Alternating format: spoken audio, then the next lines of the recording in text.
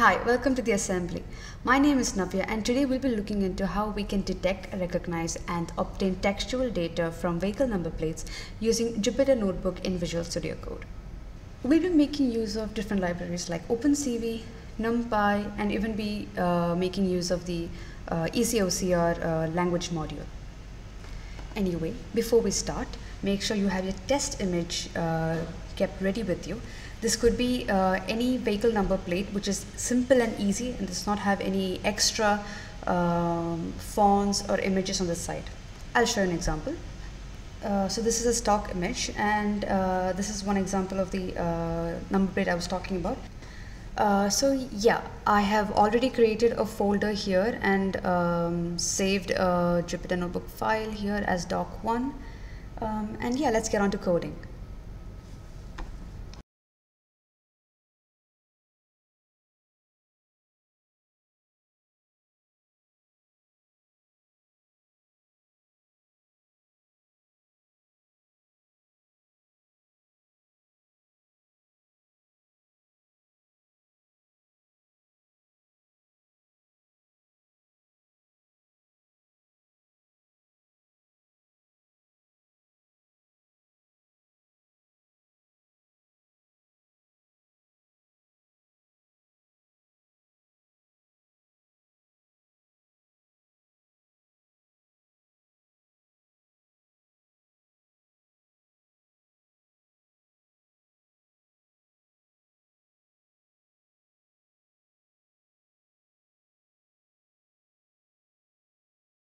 Okay, so we're gonna import all these important libraries that we see here, including CB2, NumPy, and the EasyOCR.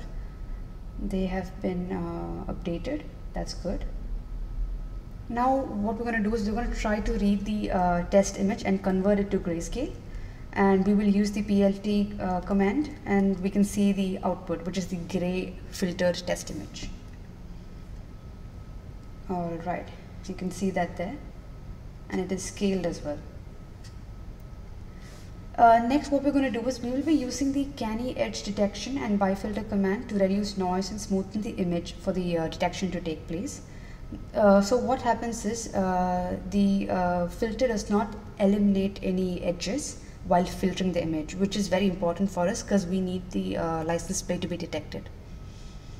And we will run this and we can see the result of this. Again by using the PLT command, which you can see here. Alright, so that's the expected output that you should get. Important part, we will now look to find the required contours and prioritize them using the tree hierarchy and the chain approx simple command, which you can see here. Then those values will be returned to us using the next command. And lastly, we'll be sorting this whole thing out using the sorted command. Okay, so contours, key points have been identified with contours. We have prioritized them. Now, we will be setting location to none and we can create this loop with the variables of contour. And what the function of this loop is that the loop will keep looping on to find a closed polygon, which you can see with this command line. So the loop goes on to find a closed polygon which is four-sided like the license plate which is required for us, and the loop will break once that is found out. So we'll run this code.